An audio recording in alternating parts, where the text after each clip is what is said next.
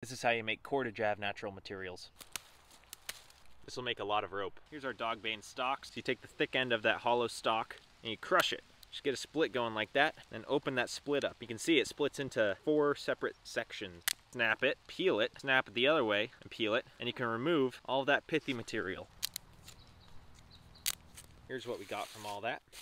This is a skill anybody can learn. Take a little section of those fibers, start twisting it right in the middle. Twist it until it tries to kink when you put it together. My upper strand will twist clockwise, and then I'll tuck it counterclockwise. So now this is the new top strand. Clockwise, tuck it counterclockwise. Stays together. It will not try to unravel. That has some strength to it.